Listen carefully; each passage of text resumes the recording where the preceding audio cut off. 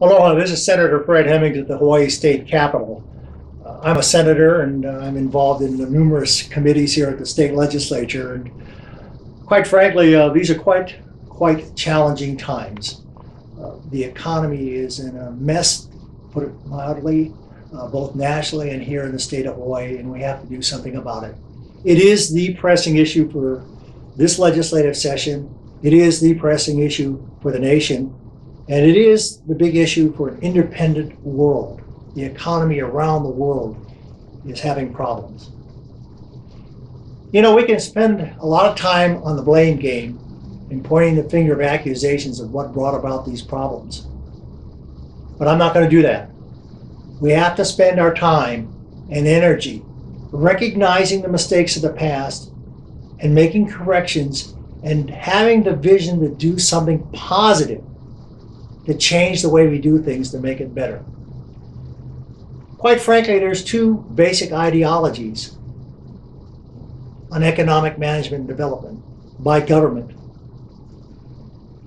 One ideology is that government can borrow, can tax, and can spend into prosperity, the economy. The other ideology is that you can cut taxes and you can cut regulations and allow the economy through entrepreneurs and hard workers to develop itself. Both those interests have to be balanced. When they're out of balance and one ideology dominates the other, you're destined for problems.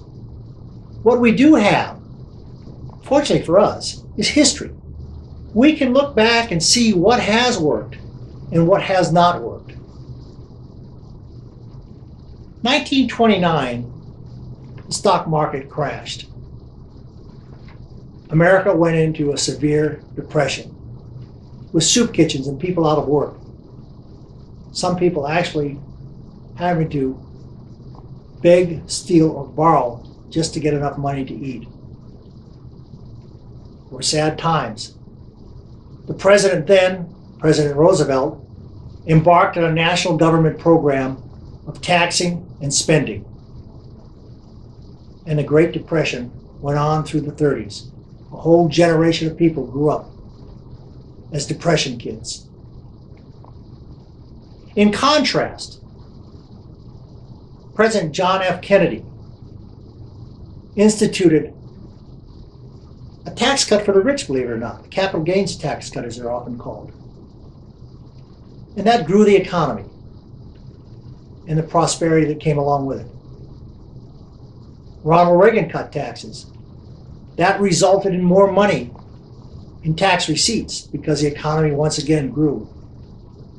And at the early part of this millennium, President George Bush instituted tax cuts that set in motion 6 years of economic growth, some of the most prosperous years in recent times.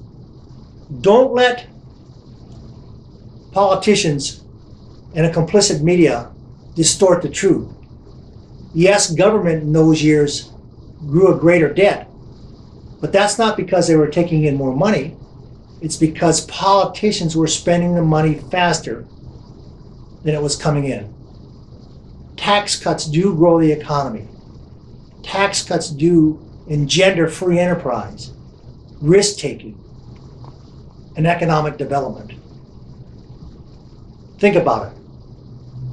I know it feels good to say that we're going to spend more money on this program or that program, but oftentimes the needy, the hungry, the abused are being held hostage as an excuse to fund huge government programs. Government monopolies are just as bad as private monopolies. I could spend a lot of time pointing out to programs that we spent a lot of money on here in Hawaii that have gotten worse or stagnated at best. Probably public education is the biggest example. Problems with public education aren't lack of funding. They're mismanagement and a huge bureaucracy where the money's being wasted. The bottom line is the economic future should be controlled by you, not politicians. Think about it. Control your destiny. Get involved in what we do. If you're a young person, especially, don't be apathetic.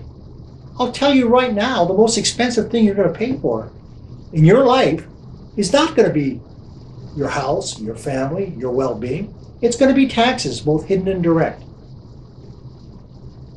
This economy and the future of the world depends on freedom, including economic freedom. Be aware of this.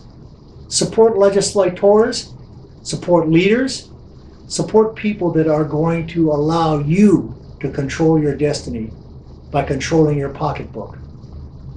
I hope to be talking to you as this session goes on at the state legislature about a number of issues. But right now, the economy is the issue. Be aware of it. Get involved. Have your voice be heard. Thank you.